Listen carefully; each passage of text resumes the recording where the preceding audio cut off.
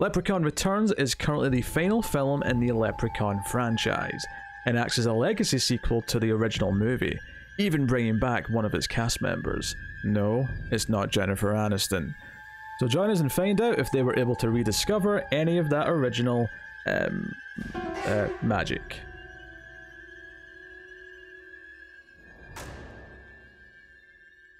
Welcome everyone to Screams After Midnight. I am Peter, and joining me as always is Tim. Please call me Werner Herzcock. I was going to bring that up, Tim. Believe it or not, that was going to come up later on. We are here today. We are a horror movie podcast. We talk about horror movie every week, or maybe sometimes a bit more frequently in, say, the month of October, because it's the Octoberthon. It's the month of Halloween. And we're here to finally put an end to a franchise that has been going on for probably about 3 years. It's inflated because obviously you were in paternity leave for a while, but it's been a long time. We've been doing these Leprechaun movies far too long. So it's finally time to... Hey, people seem to dig them, you know. They're gold, baby. Is that maybe a pun? Is the gold thing intentional? I always say that. You've never said that. You've literally never... What? If it wasn't for these previous Leprechaun movies, I don't even know if I'd ever heard you say the word gold before. Never made in that context.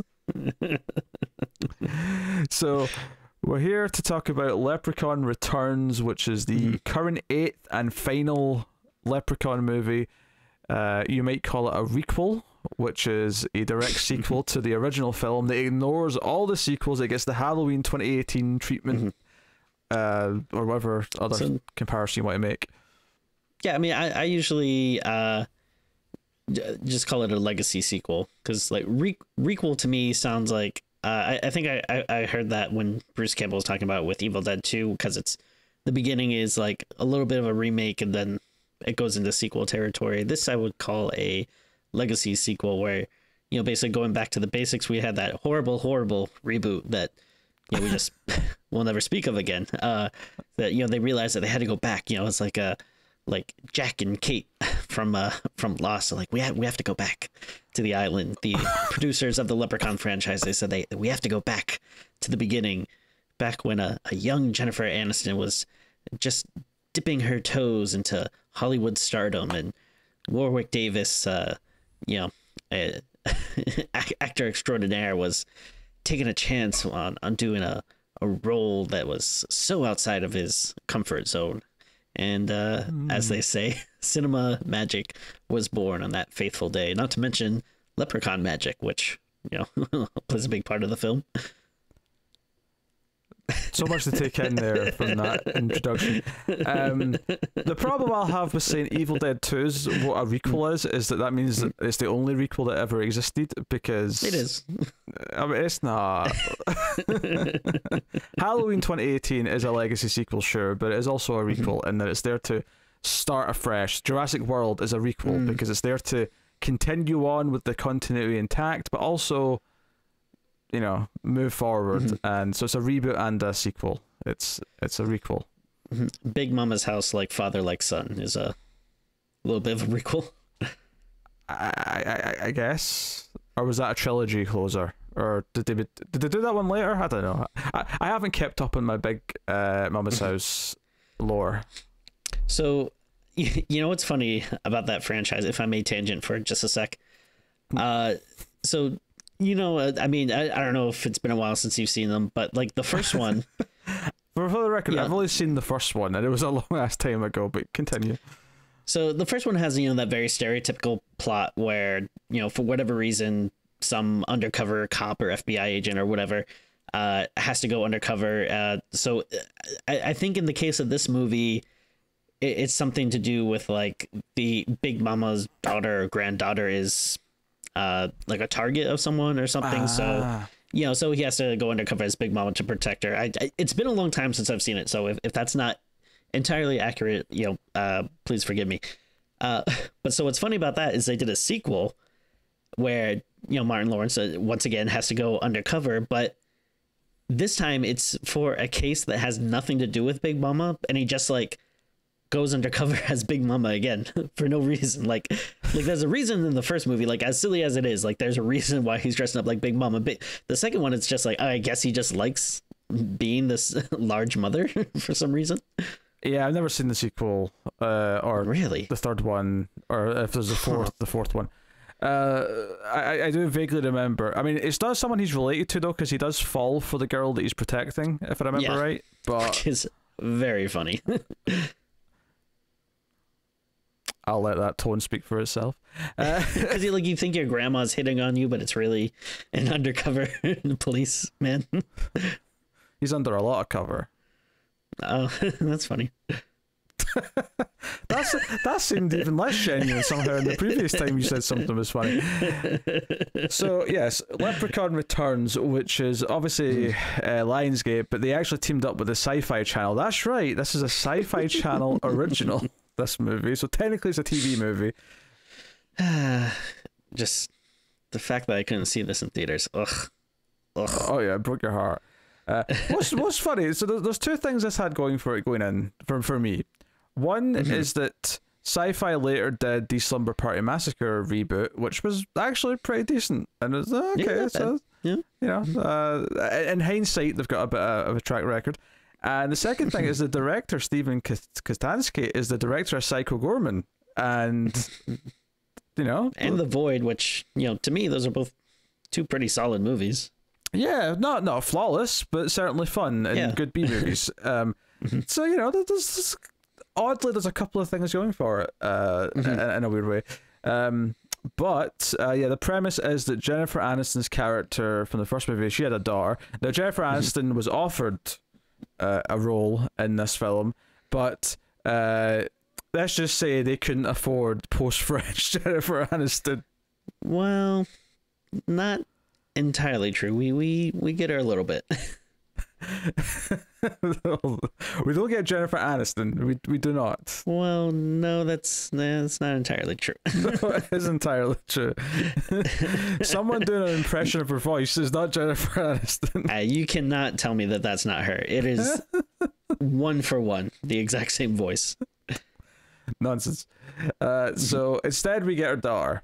And her character's thrown under the bus. We hear so many awful things about how her life ended between movies, but her daughter is returning to the house that the original Leprechaun was set in because she's teaming up with a bunch of sorority sisters who are doing like some sort of weird environmental friendly experiment to live off the grid for a month. So there's a lot of like weird references they're going green, perfect plot for a Leprechaun movie. I bet that's what the joke was. I bet that's what they thought in the writer's room and said, that's a great idea. They're going green, get it? We'll drop every reference we can to clovers. At one point someone mentions clover juice, and I'm like, what is clover juice? But yeah, so there's a lot of... So they've got solar panels, and there's a lot of talk of being vegan, and a lot of talk of just doing things in a environmentally friendly way. And then the Leprechaun eventually is going to make a lot of like weird digs, which almost made it feel like it was an anti, in like it was like someone who was like trying to like make fun of people who are environmentally friendly and are trying to like reduce their carbon footprint. I'll be honest, I could not ascertain what the politics of this movie were. It was hard to tell. It was definitely hard to tell, but. Of course, because they're messing about with the well, the Leprechaun, I assume originally went down because I don't remember the first movie at all. That's what happened. Come on. The Leprechaun. They show you in the beginning. is returned to the world, and starts doing his. He wants his gold. He starts killing people, and we'll talk about all the specifics later in spoilers. But we're going to stick to spoiler-free territory for now. So, I guess I'll ask the question. Tom, how do you feel about Leprechaun Returns? So, again, we're coming off just the absolute abysmal train wreck of a movie, which was Leprechaun Origins, just awful garbage. And this movie... Well, it's in the title. It returns. It's, it's going back to form. We're bringing the Leprechaun back. Like you said, it's very interesting because going into it, and obviously I saw this when it first came out, but going into it, it was strange because like, ugh, sci-fi original, and ugh, Warwick Davis isn't back, and ugh, it's a legacy sequel. All that stuff is it's kind of red flags. But then, like you said, the director is actually I think someone who is quite good. At least the 2 films of his that I've seen, I had a pretty fun time and enjoyed. So actually pretty hopeful coming in to watch this. So then actually watching it, I gotta say, I think it's a little bit of a mixed bag. I do have fun with it. There's plenty of stuff that I enjoy. The new person playing the Leprechaun, he's okay, definitely doesn't have the charm of Warwick Davis, but yeah, it's fine. There's some decent enough kills. I think the parts that kind of get me is I feel like it's a squidge too long. Like, it's only like 90 to 100 minutes, somewhere in between there. And yes, obviously when it's on the Sci-Fi Channel, I'm sure they need to have a certain length for commercials or whatever, but I feel like it could have been trimmed a little bit. And then I think the problem with this versus some of the other movies is, like, obviously Leprechaun is, very cheesy and campy franchise. And this, I don't know, it feels like maybe it was trying like a little too hard to be funny versus like being earnest. Like the characters, sometimes I kind of had like cheesy jokes, like very, I don't know, it felt like very like rote like sitcom tropes or something, like where a character will try to say a one-liner and then they'll say like, well, I can't believe no one was around to hear that. It's like, yeah, come on, that's not really funny. But I mean, they're okay, they're not bad. The premise is fine enough. Whatever, just do what you got to do to get the Leprechaun back. It was nice to see, I would say to see 2 of the original cast returns. They have Ozzy, who's a big character from the first movie, and again, Jennifer Aniston lends her voice for that one scene. So no, she doesn't. It's definitely not her. It's definitely her. So yeah, people probably expected me to come in here and be like, oh my god, it's awesome, it's a return to form. And I'm not saying I don't dislike the movie, it's just it's a pretty high bar, and I wouldn't say it totally delivered, but I mean, it's fun. It's fun enough. Wait, hold on, especially for a sci-fi movie, it's good. What did you just say about high bar? I mean, when you're looking at the rest of the series, there's a bit of a gold standard that they set with some of the earlier films. There's that word gold again. You think you're being funny, dropping the word gold in wherever you can. Yeah, okay. So there's a couple of decent deaths. Like I'll fess that up. There's a couple of fun deaths, and I think the fact that Kostanski obviously does a lot of like effects work and has done in his past movies, you kind of see some of that charm coming through in a few of the kills. I will say tonally it felt a bit weird to me because I felt like it's wanted to be like a serious horror film for the first like 20 to 30 minutes, and then it started to veer very quickly into silly territory.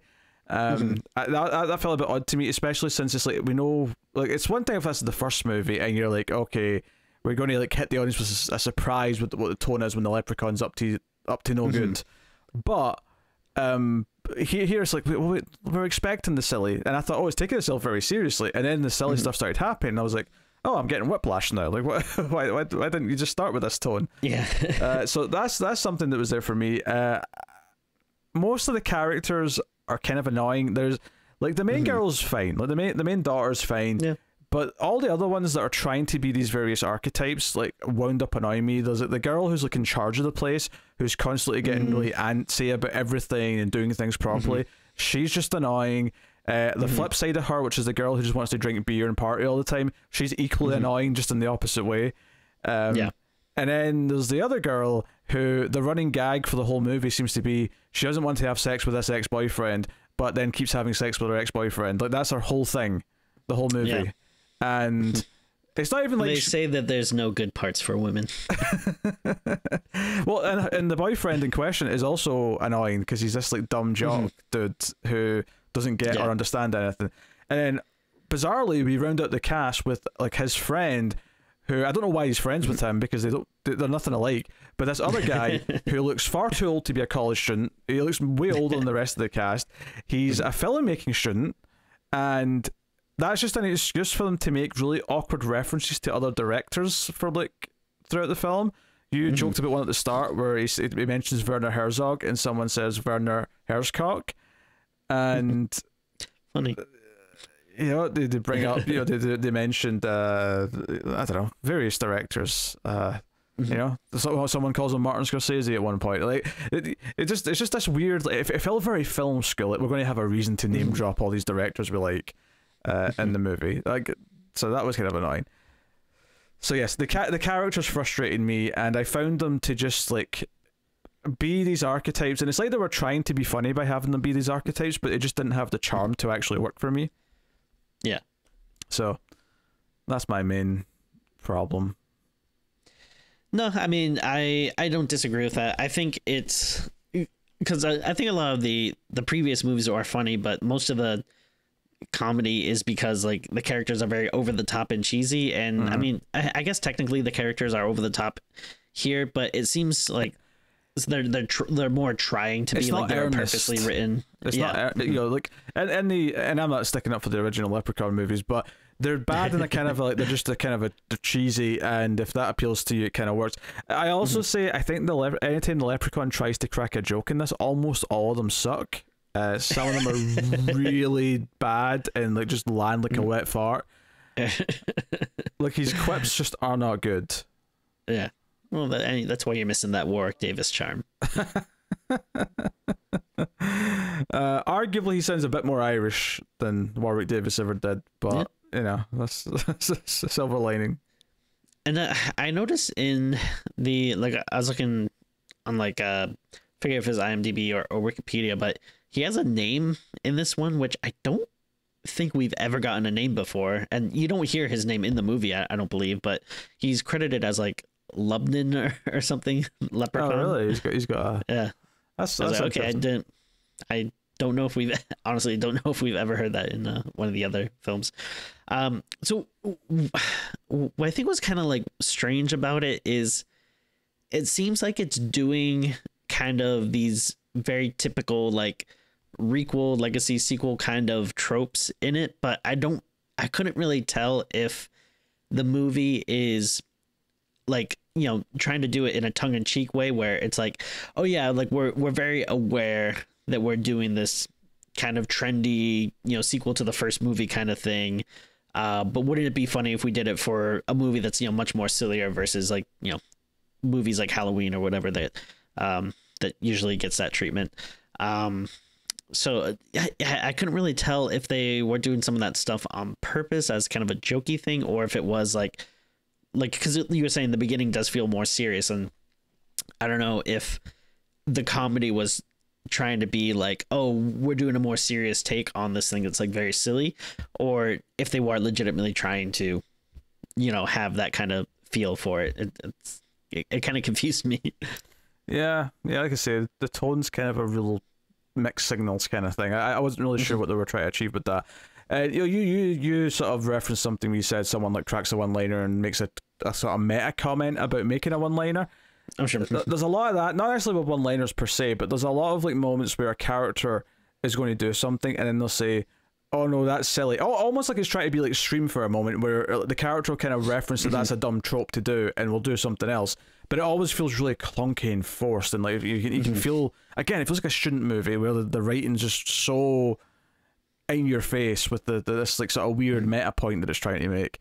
I was feeling that quite a lot, and I think maybe it doesn't land. It lands even worse when the characters are already annoying, because you just kind of find yourself being frustrated that they're trying to be witty with this character now when you've already lost me. You've already lost me with this character. They're not entertaining.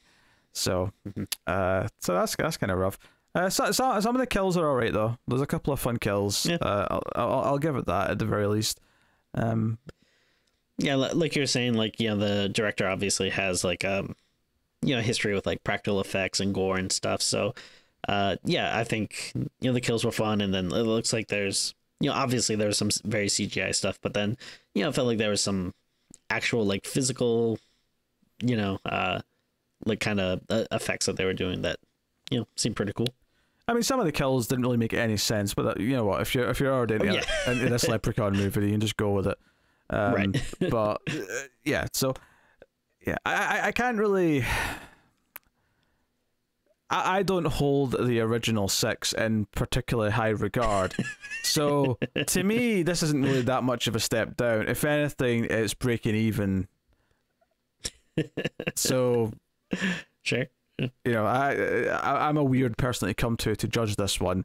I'm only really judging it on its own merits, which is it got some fun kills. It's not got too much more to offer, and the character's kind of annoying. So I would say it's like, if I was comparing this to a slasher movie, which it almost kind of is, because it's he's still killing the people one by one, even if he's got like a goal. I would say it's a watchable slasher movie with a couple of good kills, but I wouldn't recommend it really.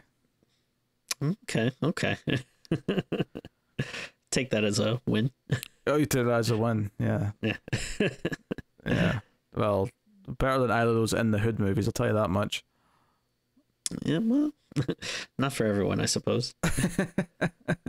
Also, R.I.P. Coolio, who was in the Hood. Yeah.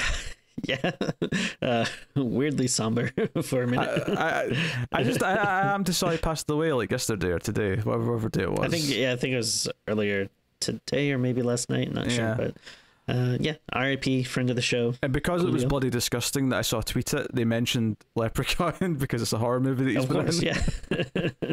He was also in the Convent, I believe. Oh, sure. Yeah, I think the movie we should probably do at some point. I think most people originally know him from the Kenan and Kel opening. Sure. Mm-hmm. But yeah, so I didn't really know his music, but yeah, I mean, I probably couldn't tell you any songs other than Gangster Paradise. Yeah. Oh yeah, I know that song. Yeah, that song's super famous, but anything else I couldn't tell you. So. Well, okay, I guess we'll just give the spoiler warning, because I don't know what else I've got to say without just talking about all the antics that happens in the movie. So, yes, Lila is Jennifer Aniston's daughter in this? Mm-hmm. Yes. Yeah. Don't think I can tell you any other characters' names, but... No, but I'm looking at them now, and I'm like, Katie, Meredith, Rose, I'm like, none of these are ringing a bell. Yeah. Yeah, Andy. I guess Matt for the director dude. I think I did notice that. So that sounds about right. So yeah, fair enough. Also, the voice later on, who you're claiming was Jennifer Aniston, was an actress called Heather McDonald. I mean, she could have been using an alias if she maybe she said like, hey, for my optics, it probably wouldn't look good for me doing a sci-fi movie. I get that, but I'm part of this franchise, damn it. I need to be in here, so just let me go the Alan Smithy route and you just set me up with a fake name, and but I'll still do it. I think that's what happened. So Jennifer Aniston, who never came back for a single sequel in the previous entries, you think cared so much about joining this sci-fi original sequel in 2018 that she went under a pseudonym and pretended to be someone else just so she could be a part of it.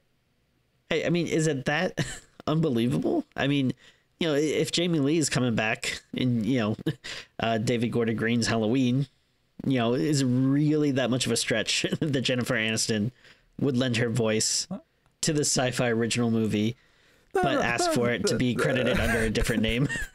Yes, see, those two things are very different. One of them is being paid a handsome amount and is the star of the movie. The other one, you're claiming wanted to be a part of it so much, but was worried that sci-fi being connected to her name would ruin her reputation. That she did it in secret and is in this IMDb credit, and the credit in the movie is lying to us. That's what you're saying. All right, how about this?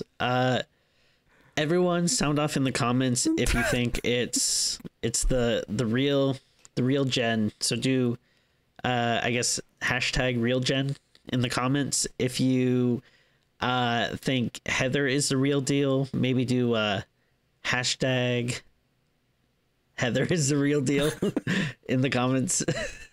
And Pete will tally the votes and I guess pick a random commenter at random as the winner and send them a prize. I absolutely will not do that. What part of it did you not like? I disagree to all of these things. Well, you can't control the comments, so if people want to, you can still comment. Like what you presented there was a fact, and then an absurd conspiracy theory that you yourself had just come up with in the last 10 minutes. That is the two options that you compared to one another. Okay, well, do you at least agree that if it wasn't Jennifer Aniston that did it, then the person that did do it had to have had some type of vocal surgery to sound exactly like Jennifer Aniston? Can you at least agree to that? I'm afraid, Tim, I cannot, because what is wrong with you? I don't think she sounded exactly like her. I could tell it was someone else.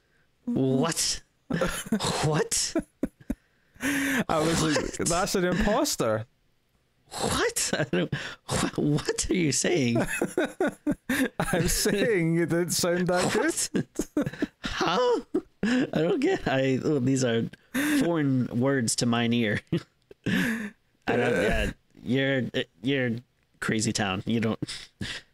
I don't know. You must have banged your head this morning, because yeah, that's just nonsense. I don't know what to tell you, Timmy. Maybe okay, I will concede that they might have recorded a different actress, but then in post used a voice filter to make it sound just like her. Or maybe like someone got a cameo from her and had to record the lines. You can do that, you know. Actually, I'm curious what the legality would be of paying someone to cameo and giving them a script and saying, "Hey, I'd like to say this," and then it turns out that you actually insert that into your movie as a voiceover somewhere.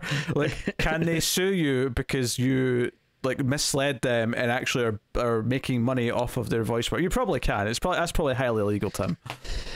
I mean, I'm pretty sure that if you pay for the cameo, you can do whatever you want with it. It's a free country. You can't profit from it. Well, if you make a movie that's non-profit. Well, yeah, but why? What's the point of doing that?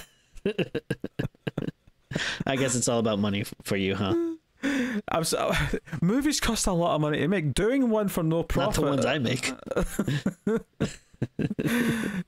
Real movies need to make some money back to justify the cost that was spent on them. Mm-hmm. You know? Just capitalism has just ruined your tiny Irish brain. Oh, Jesus Christ. First of all, Scottish, not Irish. Secondly, we were talking about leprechauns, so. Secondly, if let's say James Cameron decided to say, you know what? Mm-hmm. Director of Avatar 2. Yeah, let's not make any money from Avatar 2. Walt Disney himself would reanimate just so he could have a heart attack and die again. That is how severe a decision that would be. The billions of money that has literally been thrown down the toilet in such circumstance.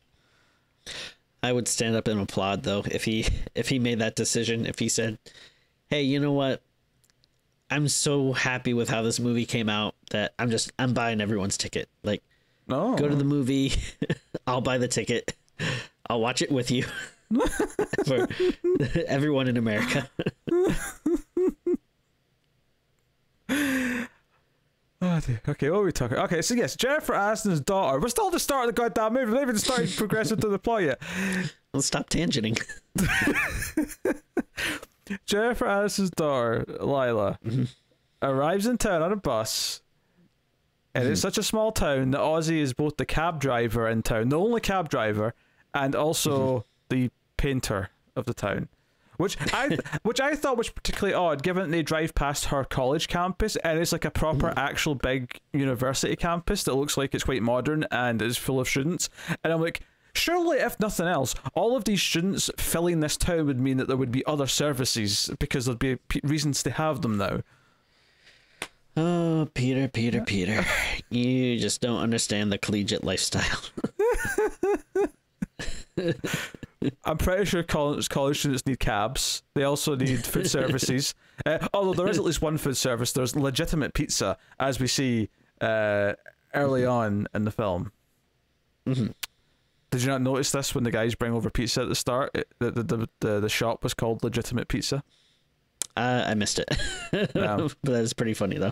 Yes. My theory is that it's a vegan pizza place, and that's the joke. Man, I don't even know what the leprechaun would say to that. Oof.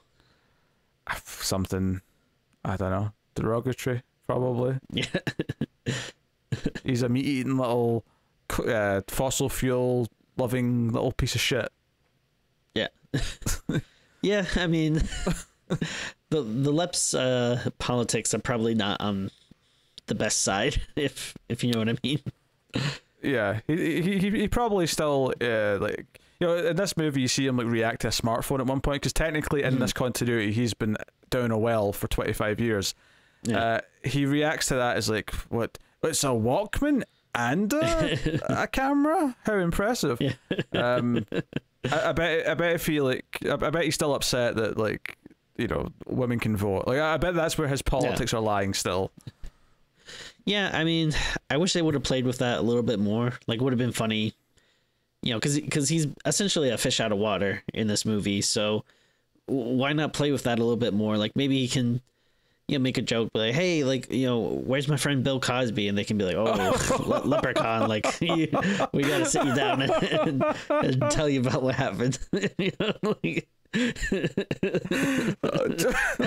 Jesus.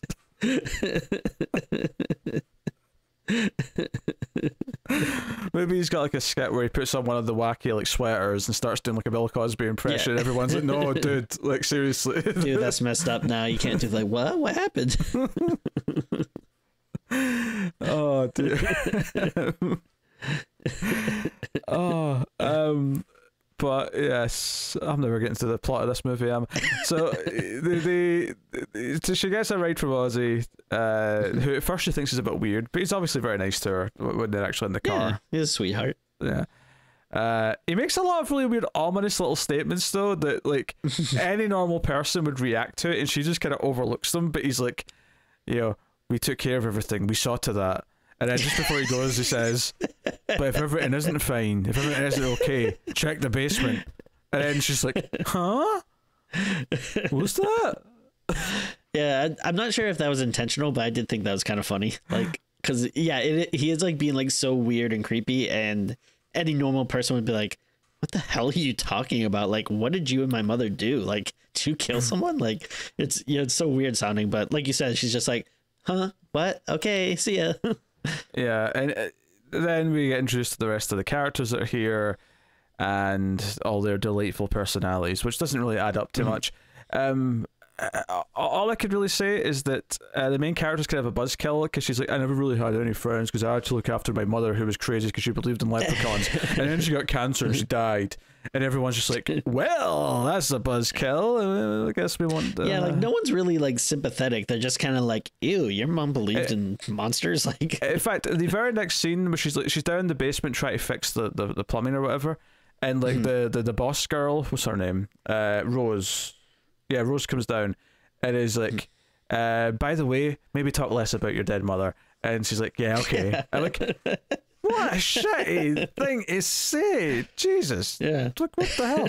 And I think it's this scene actually where I'll mention that the leprechaun not only does the moment from Apocalypse Now where his head comes up out of the water, he then says, I love the smell of gold in the morning, which is a reference to Apocalypse Now. It's paraphrasing the napalm line. Yeah, it's kind of a movie for film lovers.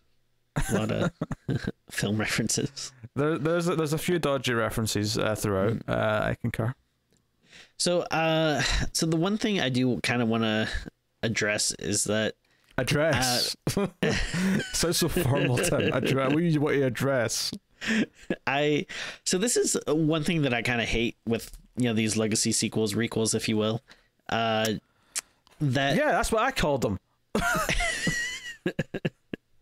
Like, in order to do it, you kind of have to like throw like the previous characters under the bus. Well, I guess you don't have to, but it seems like they often do, where it's like, well, Jen wanted more money, so they said, screw that, your character's a crazy nut job. Yeah. But it's like, even like in Halloween, where it's like, at the end of these original movies or whatever, it's kind of, it's like, okay, well, the character survives, and I'm hoping they have a happy ending or whatever. But instead, whenever you have these movies like this, it's always like, oh no, yeah, that experience just made the person go crazy, and they spent the rest of their life like preparing and angry and like crazy and always on edge and like getting ready to fight this monster again. And it's like, oh Jesus, like, can a character just be like, hey, we did that, we got past it, now I'm just gonna live a normal life? Like, do they always have to like become these like crazy like self-survivalist characters? It does happen a lot. So we hear about what Jen's up to. Or what she was up to before she died of cancer. So I'm sure she's heartbroken finding out what the fate of her character was in this movie.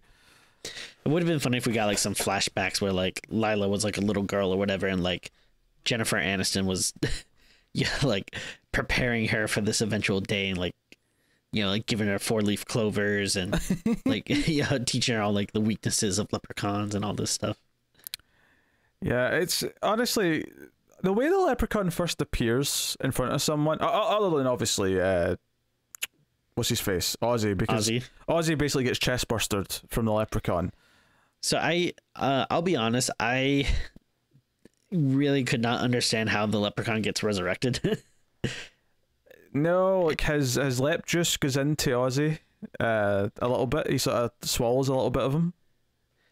Yeah, but it's like, how did that juice like come out in the first place though? Like, I don't know. I think I was reading on like the Wikipedia entry or something. It said that like Ozzy had some of his gold that like reactivated him enough a little bit or something like that. But that just seems weird to me.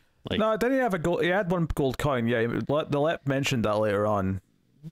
Yeah, like he says he had some in his intestines, I think, because in the first movie, if you remember, he like swallows one of the gold coins. I don't know, but go on.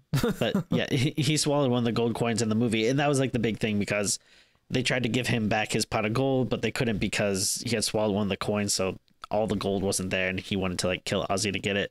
But I was like, I mean, I don't really know how that works, but I was kind of like, oh wait, so the coin's just been in his like stomach for 20-30 years or whatever. Like, they couldn't get it out, it was sitting there the whole time. Yeah, I that's what I'm kind of assuming, but I'm like, I don't know, you wouldn't have passed it, or like, I don't know, if it's just sitting there, it seems like that's not healthy. Like, you get surgery or something for that. Is it doing any harm just sitting there? I don't know. I don't know, taking up valuable resources. We just have like, I don't know, like, it's not like they're like teeny tiny, little microscopic things. Like, those gold coins are pretty big, and I just imagine one like blocking up your intestines or something. Like, it doesn't seem well. Yeah, I don't know. I don't have an answer for you, but we get this ridiculous effect of him coming out of the stomach of Ozzy. The first time he appears to Lila, though, I thought it was like really weird and underwhelming just how small a moment it was. You think it'd be a big deal the first time she sees the leprechaun, but instead, like, he does this thing where he's like ripped off this big stuffed panda's head, and he's wearing the head, and she pulls it off and sees it. Like, it's such a small scene, and it just feels like it's not that big of a deal. And part of me, I was glad this didn't happen for long. Like, very quickly, the party girl, for lack of a better term, she kind of confirms that she also saw him, because I was very, very worried that this movie, for a good half of it, was going to be, oh, she's seen the leprechaun and they all just think she's crazy because her mum is crazy. And we have to sit through that awkward, like, her trying to convince them and all that bullshit. I'm glad that was just skipped over, because I would have been painfully bored sitting through that. Well, I do like in the first, I think it's the first scene with him and Lila where he like, I don't really know why he does this, but he just rips off his face. But I thought that was a cool effect. Yeah, I guess, yeah. It's all right, I suppose. I mean, honestly, to be honest, so much of this movie just kind of like, I think I've got a hard time together. Yeah, it's very hard to actually parse out like the sequence of events. So I think at this point, I'm just going to talk about different scenes that are notable because, you know, there's a running gag that I thought would happen more than twice, but it happens twice where two different characters take a selfie with the leprechaun when they see him. And I thought that was going to be a running thing, and rule of threes, you have to do it a third time. Come on, that's how this works. Well, the third time should be the Lep taking a selfie with someone, like with their severed head or something, because he's learned how to do it now. You subvert it in the third one. Quite right. But he kills like the dumb guy first, which he has a pretty good death because he fights someone, he lifts him up with like one hand and stuff, but he ultimately kills him because he makes the solar panel on the roof fall off. And we've seen people be sliced down the middle before, where they're sliced sort of like, down the middle of their face. But this is sliced down the side middle, if that makes sense. So that the side middle, yeah, the front half of his body and the back half of his body fall apart. I mean, there's a couple of good shots of that happening. Admittedly, this is ridiculous. In what world is the edge of this solar panel a razor blade? That's true. Yeah. That doesn't make any sense. Surely, if anything, it would just like splat his head and he would just die from like blunt force trauma. Yeah, like you don't think it would be like sharp enough to go through all the way, but I mean it's fun enough that I can let it go. And I mean, honestly, you can get away with so much in this movie because you can just explain it by being like, oh, it's leprechaun magic, like he did that. But it'd be interesting to note though that at this point, yes, the leprechaun is back, yes, he is full of magic, but without his gold, he can't be returned to full power. So he's like, he's a little weak at first. So I feel like it kind of takes him a little bit to really get his mojo back. It does. He gets more his powerful. His gold makes him powerful. Do you agree? I mean, it's not about me agreeing. It's in the movie. Like, he gets more powerful the more of his gold that he has. Okay, so you agree. Well, yeah, but it's not an opinion. It's the facts. Okay, so you agree that is a fact. Thank you. But you don't have to have me agree. Whatever. You're crazy logic. Actually, okay, I'm skipping ahead a bit, but I have to talk about what might be the most talk about it. Dumb scene in the whole movie to me, right? This is just, we'll go back and talk about the deaths and anything that sticks out, but so when we get down to Lila, Katie and Rose, who are the three that are left. So yes, we're down to these three ladies, and they're following the map that Ozzy left for them to find the leprechaun's gold, and it leads them out to this derelict old truck in the forest, and they find the pot of gold, but the gold's like, there's like, it's clearly only like maybe a tenth of what's supposed to be in it. And it turns out here that Rose, who set all this up, used it. She'd already found the gold and used it to pay for all this equipment to do this experiment. The others thought she had a GoFundMe, and she said that the only guy who paid any money offered her $20 to get a nude photo, which she said she did. But she used the gold. She used the cash for gold program. Is that guy's name Peter? I wonder. It's why he's a bit much for a nude picture. I can't go higher than 10. That's fair enough. You can't negotiate these things. Otherwise you'll be bankrupt. Of course, yeah. No, so she explains this, right? And that she used a cash for gold program in another city to pay for all this, right? And all I could think was, why were you still keeping the pot out here in this derelict car? Why is there still some gold in it? Why wouldn't you take all the gold? Or if you hadn't used it all yet, why would you? Like, I don't understand why is it still in the location that is in the map? Why did she leave it here? Well, she said she was planning on paying it back, so I guess she just has this kind of morality or some type of. Why would she pay it back? She found a pot of gold in a derelict car that's clearly not been looked at in like 30 years. finders keepers. At a certain point, it's your lucky day. You found some gold. Enjoy it.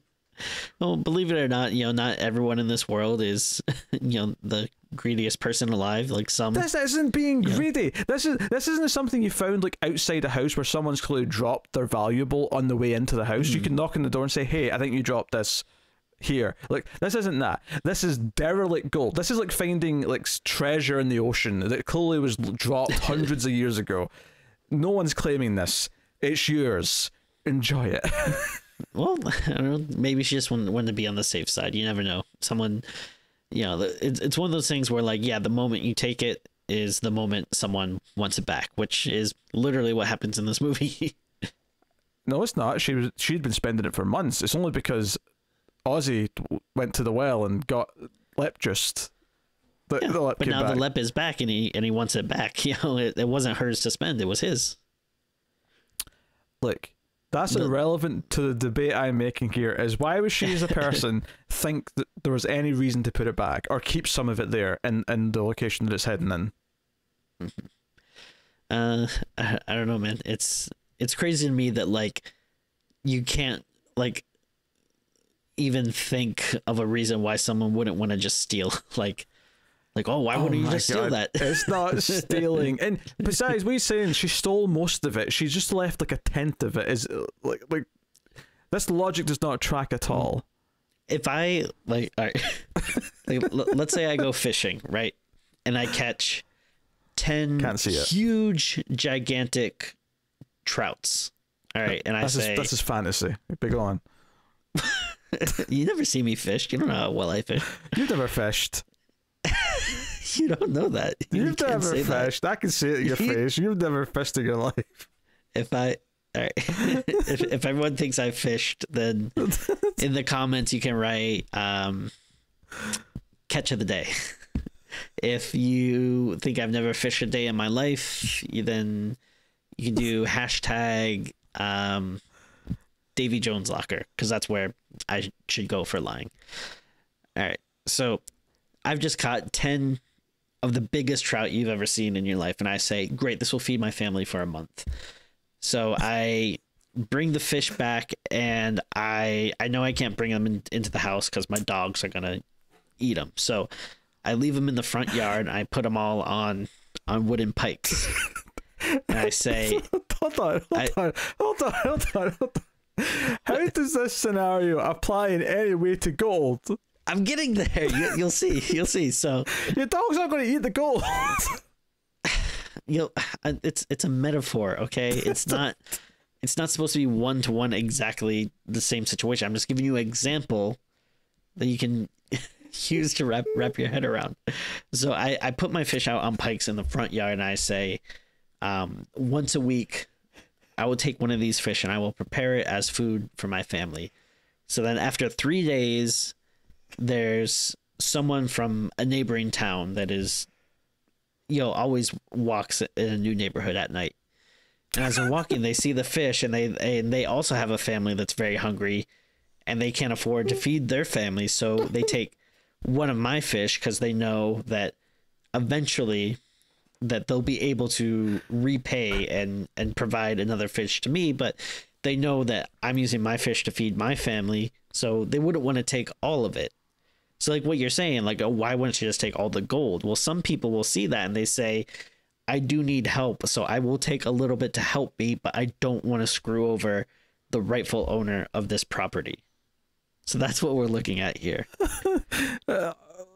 Yes, but in this scenario, it's right outside your clearly lived-in house where people are actually operating. This is a derelict car that has been here for decades. There's no houses or any habitable locations for miles. Okay, well then just use the same example, but instead of my house, I put the fish in front of a derelict car. Like, okay, it still works the same way. No, it doesn't. If you leave something there in a derelict car, it's fair game for anyone who stumbles onto it. Well, okay. Like, what is this, your version of the 5-second rule? It's like maritime law, right? It's finders keepers. Okay. Well, I can't even explain it to you. Capitalism has ruined you. I This can't even. capitalism. The whole franchise is about capitalism. What? It's about a man whose greed. Actually, no. The Lep is in the right. It's everyone else who keeps stealing his gold. They're in the wrong. They all represent capitalism. They're just taking this hardworking immigrant's fortune from him, and all he does is try to get it back, and he's labeled a villain, and they try to kill him. If you can't see, that's like maybe the clearest metaphor for capitalism that any movie has ever had. I don't know what to tell you. I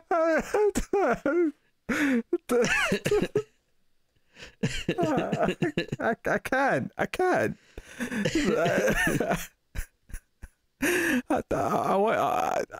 I'm speechless. I can't. I can't argue with that. Not because you're right,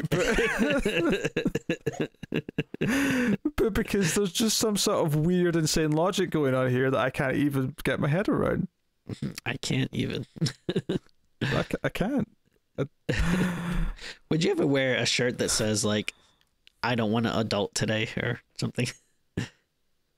It's not on my to-do list. Okay. So I wouldn't choose to wear it. If someone, to go with the capitalist, if someone paid me to wear it, I might. I don't like. I mean, we're all like giant man babies. Like it's fine, but I don't know. I just hate anyone that like uses the phrase adulting. Like, I can't even adult today. Like, don't want to be adulting today. Like, you're a grown man. Like, Jesus. The only conceit to that I will offer is that I think if you're sold, it might become funny. See, if it's like a 70-year-old man who's wearing that shirt, it might be slightly amusing because they're ancient. But I think if you're in your 20s or 30s and you say that, it feels like you just don't want to grow up. Yeah, no. Right? Yeah, you're a piece of shit. Yeah, but if you're a 75-year-old man, it's kind of ironic. Yeah. All right. That's funny. I don't believe you. I'm alienating half our audience who's probably like all wearing t-shirts that say that right now. As like they're listening to this podcast as they play with their race cars on the floor. I mean, to be fair, a child wearing it's also maybe ironic. Like a 5-year-old.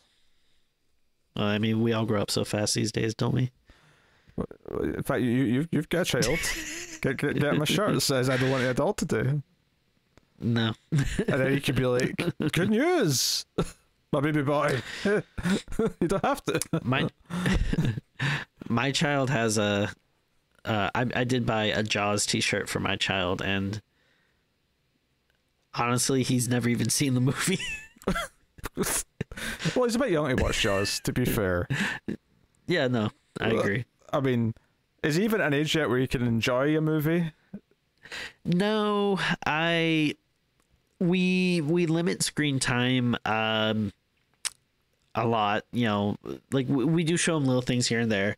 Like he likes watching videos of other babies, and I don't think it really counts. But like if we do like FaceTime or something, like that's technically him on a screen. But like don't actually sit down and watch movies or anything. Yeah. All right, to try and steer this ship back onto the right path here, under the right heading. Some of the other deaths that happen, Party Girl gets killed after she's got a whole thing where she actually tries to offer, like she makes a deal with the Leprechaun to give her Jennifer Aniston, or give him Jennifer Aniston's daughter, and he'll let her go. Or the exact phrase he uses is, he won't lay a hand on her. And I thought, there's going to be like a witty way that he kills her without using his hands. I thought it was so boring that he just uses telekinesis. I was like, that's not witty or funny. Like, I thought he'd maybe kick her or push, Yeah, it also seems like a lot of the deaths in this movie are kind of like weirdly repetitive. Like, it feels like there's a lot of people getting like, their heads chopped off or falling and getting like their heads impaled.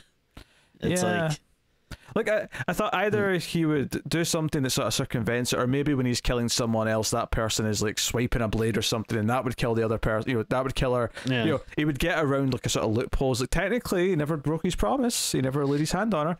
But It's just like, she's using telekinesis, and I mean, the death's kind of a fun idea, although I'm not sure it would actually. She seems to be like just stone cold dead as soon as it happens, and I'm not sure she would actually be dead yet. But basically, he's like throwing sprinklers at her, and like one lands in her mouth and starts sprinkling blood from her mouth, which is a fun visual. Yeah, but that's about it. Yeah. Yeah. I feel like there had to be like a killing blow as well after that, though. Yeah. Yeah, and her whole thing is that she's just like drunk all the time. That I feel like you could have played with that more, like have something involving drinking or whatever. She does. I forget exactly what it is, but she does have a funny line where they're trying to get away and she's driving and like she says something like, "I am so drunk right now." It's like, it was kind of funny. There's nothing funny about drunk driving, but but the joke was funny. I also thought it was really lame how like she does this thing where she traps Lila in the basement and then tells the rest of them that she's dead, and I thought, oh, that's super dark, that's really villainous.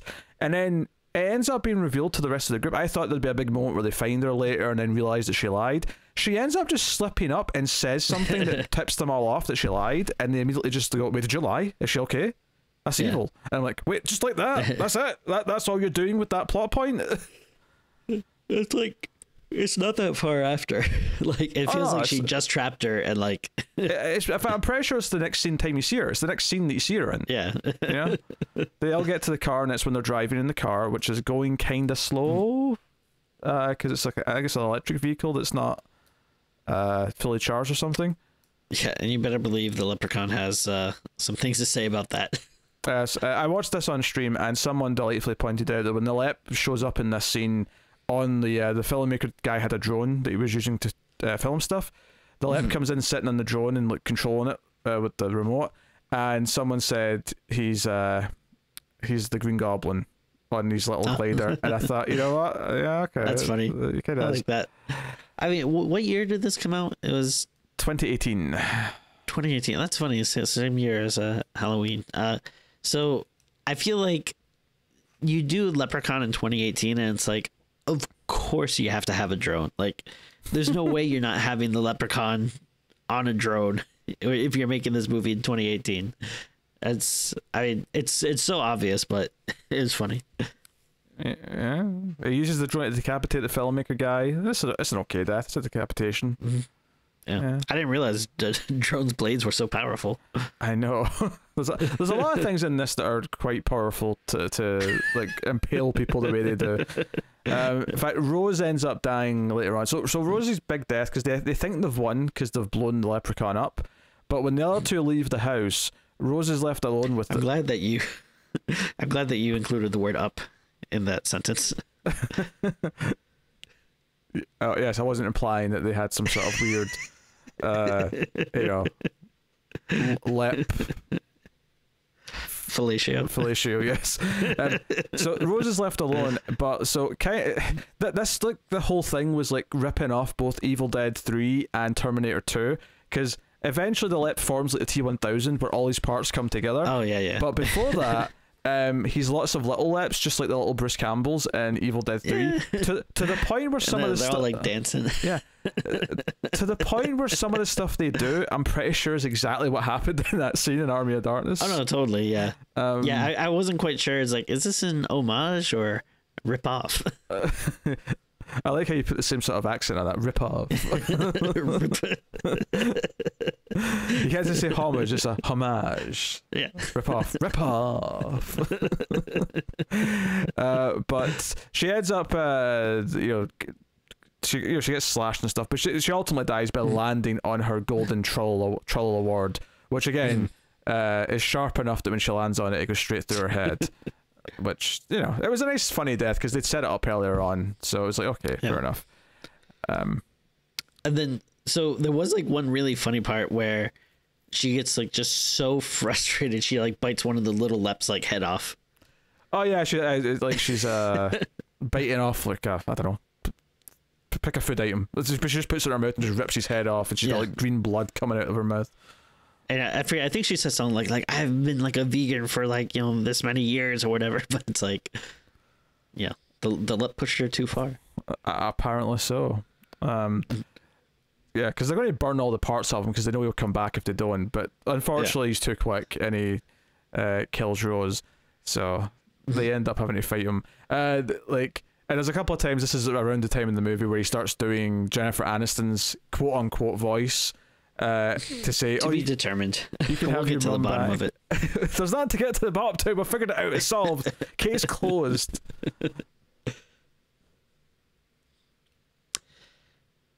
There's gonna be a lot of memorable parts of this episode. Hey, people will enjoy it. They probably will. They like when you send us down these weird paths. Yeah.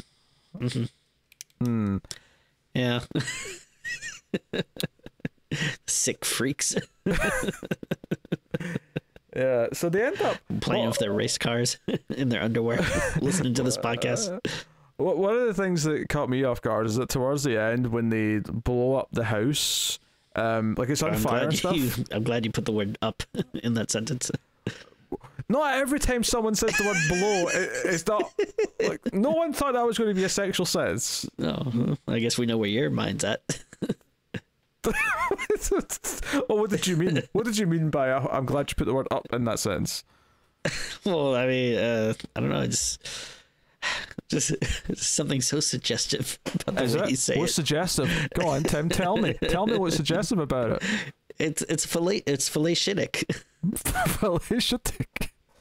Yeah, the way you say it. Yeah. Also, that bizarrely fallacious reminds me earlier on in the film, the leprechaun incorrectly refers to something as a golden shower because very funny. The girl who's drinking spits her beer out on him back when she sees him, and he goes, "Oh, a golden shower," and I'm like, "That's not a golden shower." Oh, Lep, we got you've been gone for too long, man. We got some stuff that we got to show you. So that stuck out to me. All I could think honestly, of the Lep probably is a piss freak. He probably it's so close to gold that he probably loves it. I wouldn't be surprised. But yeah, when the house explodes at the end, it explodes like there's nitro all throughout the house. It has this big boom. It's probably the clover juice. The clover juice. Very volatile. All I could think is that at the end of the movie is how are these two survivors going to explain all these dead people? That's all you could think? Yeah, what else would I be thinking? So what, just for the rest of your life, that's the only thing you're going to be thinking about? No, in that moment in the movie, as the final scenes played out, that's what I could think. So when did you start thinking about other stuff again? Well, when the credits started rolling, I thought, "Oh, that's over." I was very pleased that it was done.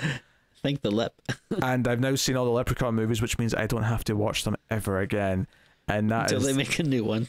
Well, that's not watching again, though. That's just okay, I'll have to watch the new one, but that's it.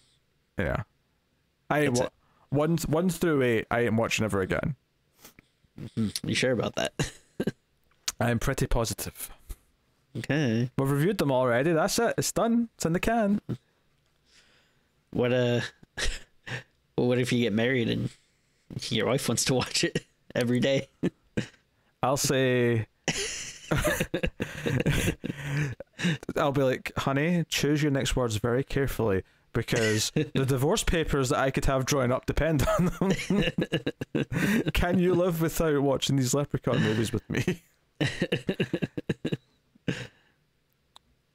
Look, I'm not a tough man to please. I don't have many deal breakers, but one of my deal breakers is making me watch the Leprechaun movies again. I will not, under any circumstance, do it.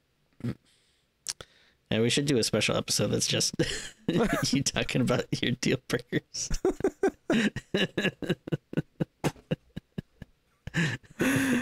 I'll draw up a list. Oh, good. Yeah, we'll do a top 10. Top 10 deal breakers. You could do we could make it fun. We could do horror deal breakers. Sure.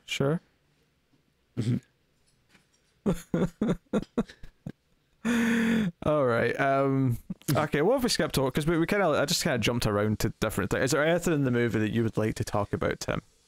There's a very big thing I would like to talk about. Go on. The ghost of Ozzy. Oh, the Force Ghost, yes. Who after the house explodes, just stands and waves, and now he gets to go to heaven. He fades away into the good night. And don't forget about like when he first shows up and he has all the worms like spilling out of him, so she gives him saran wrap. Oh yeah, his intestines are falling out, so she gives him cling film to use the UK version. Cling film. I think that's what saran wraps. That's the proper name for it, Tim. Sounds dirty. You want to watch a cling film tonight? Like, ugh, no thanks. Get away. No. Cling film. All right. So it clings. It makes sense. Ugh. Things that cling are not my things. Okay. Well, he walks through the wall like a ghost, and then the cling film just stays behind and falls to the floor. Yeah. And then I think Lila says something very funny like, "Hey, I can't do that," or like, yeah, and then she's like, "Oh, see, I can't do that. Okay, I guess I'm on my own." Or there's a lot of little witty lines at the end of scenes like that after a certain point in the movie, which felt like, okay, we're going for this tone now. Yeah, it's strange. Yeah, it's very odd. I mean, I guess the big things we haven't really talked about are the actual leprechaun deaths, which it seems like he had a couple. Oh yeah, when he's riding on the car, he ends up like getting impaled through the eye on a tree branch. Oh yeah, so that's one of them. And then he steals Ozzy's eye from his corpse and puts it in his head to replace his eye that he lost. Smart. Oh yeah, economical for sure. That's one thing I have always liked about the leprechaun is he is like, you don't see this a lot in horror villains. I feel like where he gets like beat up a little bit, like, he's very menacing, but like also sometimes people can just kind of take him too, like. Okay, actually, there's something I want to mention is that they reestablished something that was in the first movie, which is that if shoes are like in a mess, he has to tidy them up. So there's a scene where like she runs out the closet when she was hiding, and he's like, "Oh, you can't leave all these shoes scattered around like this." And he sort of like, he goes around and picks them up and puts them back neatly, except one pair that he thinks are ugly, and he puts them in the trash. And I was like, "Oh, they're going to use that later. They're going to realize that's something they can use later," and they never did. Yeah, it's a nice callback to the first film, but yeah, it's weird to not really like use it in any context or anything. Like, surely the way you defeat the Lep is you take him to a shoe factory and just knock all the shelves over and just like, oh my god, yeah, there you go. What's kind of funny in this one is that they do end up trapping him in like in a circle of iron, and I was kind of like, okay, just leave him there, like, try to think of a plan or get like a big box of iron or something to try kind of trap him in, but because instead they try to do all the weird like pumping him full of stuff and exploding him, which in theory sounds good, but the Lep is just going to reform. Yeah, I forgot about the iron thing. This is before they explode him, I think, where two of them are hiding in like, the cupboards or something. It does. It feels very cheap that they're just kind of like, get him now, and like someone just like throws a blanket off of them like from the floor or whatever, and like, I'm here, like. Is weird. Yeah, this is more stealthy, like a special ops team who, blend in with the background. They're just perfectly hidden. Yeah, because when we get to these last three girls, they do stick around for a long time as a team. Before that, there's a lot of like splitting up they and cling like together. They cling like film. Still don't like it. Yes, just the iron is a weakness of his because the coin that Lila wears around her neck that her mother gave her probably has iron in it. Oh my gosh, I can't believe we're even gonna just skip right past the tampon scene. Oh, I know. Also, yeah, when they lure him in the house to try and trap him, right? They've got his pot of gold because they found the pot and it had like one like little layer of gold at the bottom. So they've got that at the top. So they've filled it with something to make it look like it's full. And when he starts counting his gold one by one, he pulls out a tampon and then he pours over the pot of gold, and it's mostly just tampons that come pouring out. And then Lila has to hit a one-liner. She leans in and goes, "Oh, looks like it's your time of the month." Pretty funny. That's not funny. That is such a lame line. It's so lame. Yeah. The funny thing is like to some people, like tampons are just as good as gold. Who? Certain people. I thought, like, given if you have like pure solid gold, given what that goes for, I think any woman on the planet would happily have an awkward couple of days to get the money instead. It'd be worth the discomfort.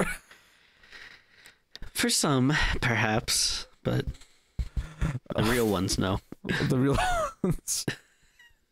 Those proud women who will turn over thousands, if not millions, of dollars for a bit of discomfort. I'm like, no. If you're a proud woman, sound off in the comments.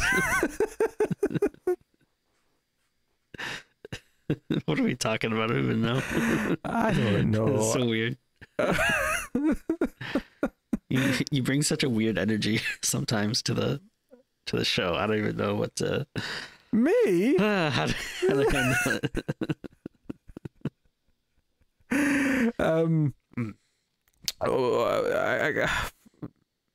I don't know. What else to go? Yeah, the end of the movie is Lep's actually hitchhiking to go to the city where the cash for gold thing is so he can get his gold back. So the sequel teases him sitting on the back of like a bird truck. And it's like kind of sad. Like, yeah, he's not even allowed to sit up front. He has to sit in the back with the chickens. Messed up. It's nice he's getting a ride, but I don't know. What happened to his little car that he had in the first movie? Great question. I'm glad you brought it up. Yeah. I don't remember a lot. I just remember the stupid riding around in the little car. Tim, I guess it's time to rate Leprechaun Returns. I think that's where we're at. I didn't even get to bring up the fact that he made an MC Hammer joke. Oh, actually, no, that's a good point. Which one is it? Oh, it's the one who eventually falls on the golden trail. The first thing that happens to her is he throws a hammer at her, and the spiky end of the hammer stabs her in the tit, like right in the boob. That really made me laugh. That might actually be the best moment of the whole movie because it just was so unexpected. The hammer time joke was lame though. Like it didn't even make sense just because he used the hammer. I thought, it's lame. The lamest, most obvious joke, along with the period joke. Nonsense. But I don't know. I never think of the Leprechaun as being very like pop culture aware, you know? Like I think he's made some jokes in the past, like, but I don't know. MC Hammer seems like a bridge too far. See when he brought up when he compared the phone to a Walkman, and the character said, "What's a Walkman?" Did you feel old? Oh, absolutely. Yeah. I was like, don't tell me. I'm right there with you, Lep. Yeah. I feel you.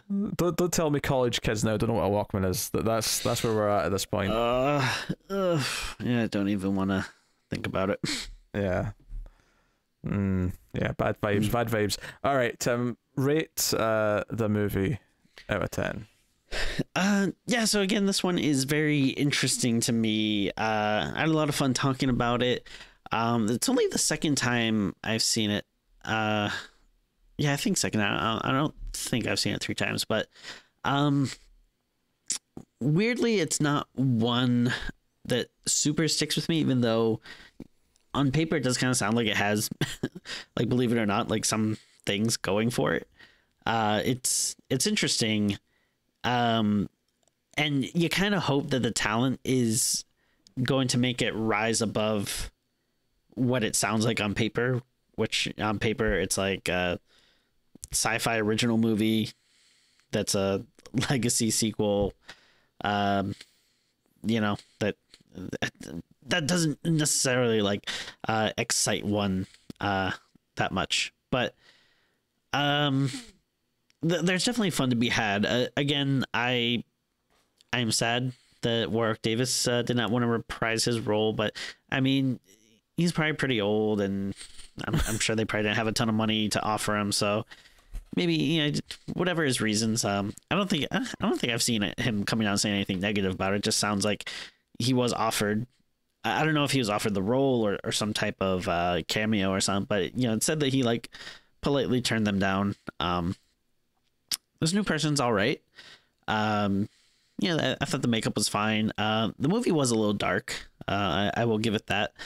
Again, the things I think hurt it the most is just really like you're saying, kind of the mishmash of tones a little bit, and the really just annoying kind of tropey characters. Like I think this could have been something that's a lot more genuinely fun if the characters didn't get in the way, and having like kind of doing like the cheeky meta humor, like we were saying before, like all the little quips and stuff that come after like someone tries to say a funny line. Like I hate like modern comedy so much, because like, or comedy in quotes, I guess. I don't know how many people actually think this funny, but so much of it is not like actually doing funny things. It's about doing like stupid things, but then having the character make a joke about how they just did something stupid, and then it's funny because they're making the joke about how what they just did was stupid. And like, to me, that's just not funny. Like, it's like, no, like, you were just lazy, couldn't think of something actually funny, so you thought of something stupid, but then you had a character say like, wasn't that stupid, and then that's like supposed to make it funny. It's so dumb and lazy. So yeah, that stuff did kind of make me mad. But hey, I probably sound like I'm being too negative. I can't be that bad, because the Lep is back. They made a horrible mistake with that wrestling guy, that wrestling man who wanted to make a Leprechaun movie for some reason and do a reboot and make it very bad. I don't think he was the one who said, let's do this. Like, I think he just hired, but okay. I mean, I'm not just talking about the actor. I mean, the whole movie was like WWE studio, so I'm assuming there's some giant wrestling man who was sitting in a room with a single typewriter, patiently typing away. His name's Vince McMahon. Yes, this is bad man. Very bad Vince man. McBadman. Yes, I would say.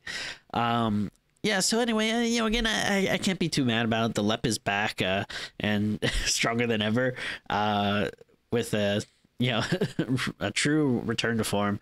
I don't know. It's fun. It has some good kills. There were some parts that made me laugh. There were some parts that made me groan. I can't say I entirely love it, but I can't say I entirely hate it either. It still tickles, the cockles of my heart a little bit. So, I'll give it I guess a 6. God, it's okay. That was it's a not long great. summary. That was such a long summary. I will round up by bringing up one small moment that I had forgotten to earlier, which is at one point, when they're collecting supplies to fight Leprechaun or whatever it is, the woman who kept having sex with her boyfriend earlier, right? She is running, and somehow, right, and. So earlier on, the boyfriend was sliced down the middle, right? So, but when he was sliced, his arm was kind of up, so his arm also got cut off. So one of his arms was like severed, kind of, just below the elbow, and it's sort of sitting there. And then next to that, of course, is like the half of his body with the open half facing up. So it's just this, man-shaped, gory spot.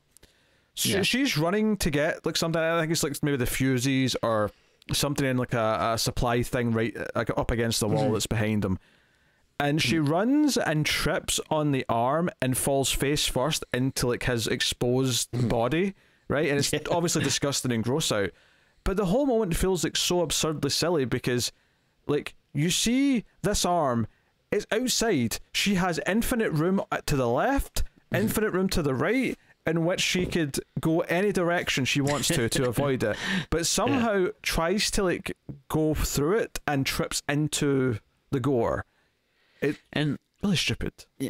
I think she notices it too, and like she specifically says something like don't fall on the body, and then she does exactly that, and it's very like over the top, and it's not like she falls and gets right back up. It's like she's like constantly like slipping and sliding all over, and like her face is going directly into it. I actually thought that was legitimately funny.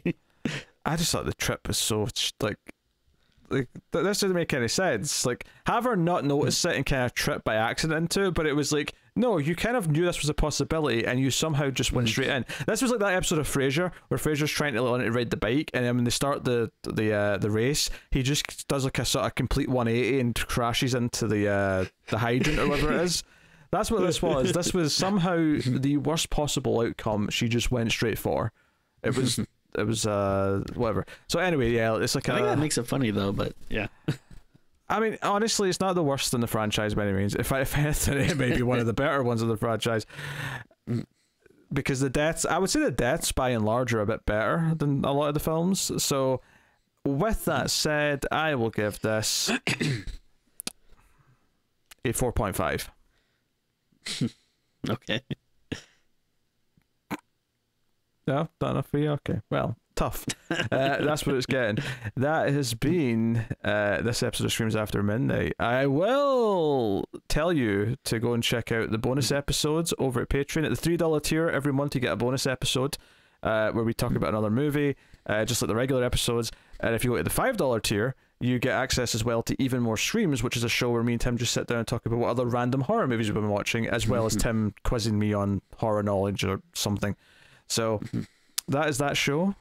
2 bonus shows you can get over in Patreon, as well as early access and stuff for other shows that are from Mail Fuzz Movies, and so on and so on. Otherwise, though, I will tell you to hit the super thanks button below the video if you want to support us as a one-time thing, and you can also support us without money by simply liking, subscribing, commenting, sharing us out. On Twitter, we're at Streams Midnight. You can share us out on there, or share us wherever you want. And otherwise, I would say thank you to our Patreon producers for the month, which are Tyler Hess, Cindy Palacios, David Short, Borden Now, Christopher Moy, David Brown, Al Tradesman, and Alison M. 4 Days. So thank you very much to all of them, and thank you to all of our patrons for their continued support and helping keep Streams After Midnight coming. So there you go. What are you making a face for?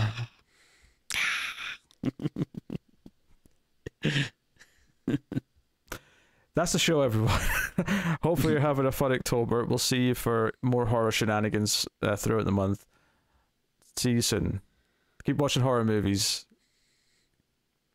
We're out.